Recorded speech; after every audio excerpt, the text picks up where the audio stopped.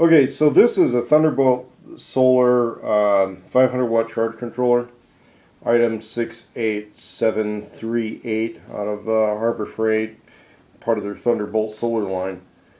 I'm going to be splicing these videos together as I show the comparison with the NetMeter Solar LCD 30, and it turns out these are pretty different. The controls are in the same place. The battery hookups are in the same place. I obviously don't have it hooked up to any solar panels right now. I do have it hooked up to a battery system so that we can see how the display works here.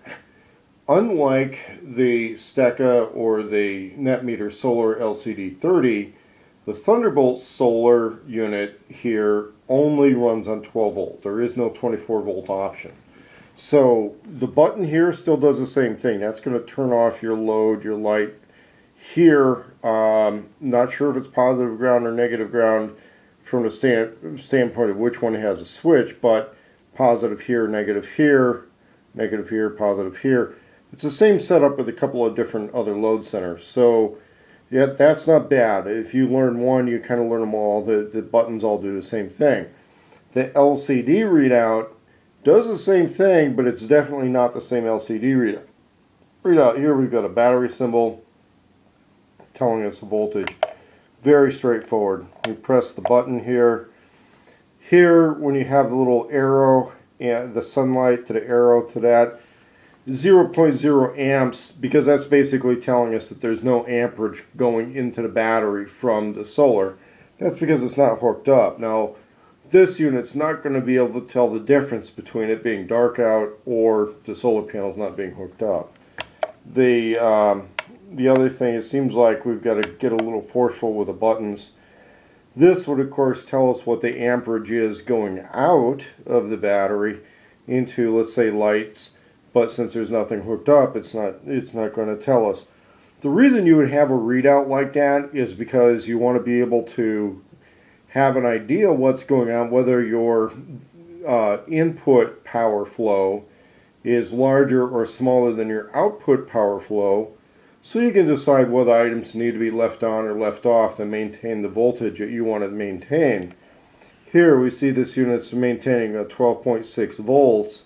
That's just the battery sitting there. Considering that I charged it up earlier, it gets a little bit dangerous to consider that a float voltage, because these units are going to call float voltage at 14.4, but again, that's when it shuts things off. So there's not a lot of information this thing's going to tell you. It's just basically the incoming and outgoing amps and then the master voltage of the system. What it's not going to do that the NetMeter solar unit does is have that little bar graph that tells you the percentage of battery power that you have. The owner's manual, very brief, not a lot to it. It doesn't have the error codes. There's a lot of stuff that's not in here. One of the things that kind of brought me to question part of what's going on here in the owner's manual is that it talks about the battery voltage, that this is a 12 volt unit only, output current to load 18 amps, in solar charge current to 18 amps.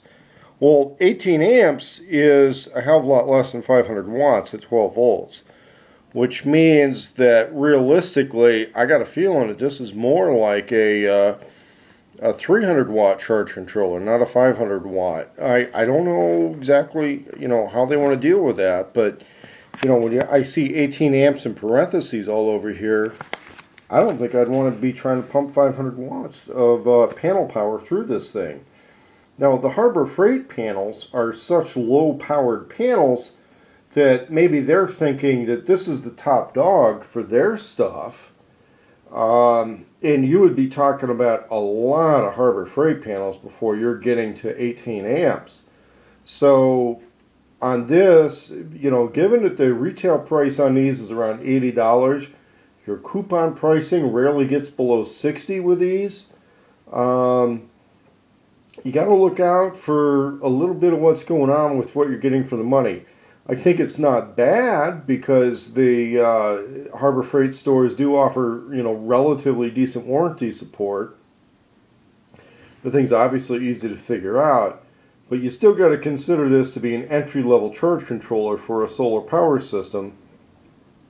And even though they call it a 500 watt charge controller, if they're limiting at 18 amps, I don't think you really want to put more than 300 through it. If you're using like the DM solar panels, two of the 140, 250 watt panels, that's about it. And again, this is 12 volt only. Don't run this as a 24 volt system. Overall, I would say, is it a wonderful charge controller? No, but it's probably worth the money, especially if you're making that transition from small scale hobby solar power to something that you're actually going to try and use a little more seriously. But if you're doing the RV or the small off-grid micro home with this, and you're actually going to be out in remote areas away from the not just the power grid but the economic grid, have a spare. Buy a spare, have it in a box. This isn't high-end equipment, it's prone to fail. People that I know that have done the solar power off-grid stuff over in remote parts of Africa, they were running into the same things. Panels, practically bulletproof, but the weak link and usually that stuff is going to be those Chinese-made charge controllers. When you're talking about charge controllers that are comfortably under $100, maybe it's not such a bad way to go.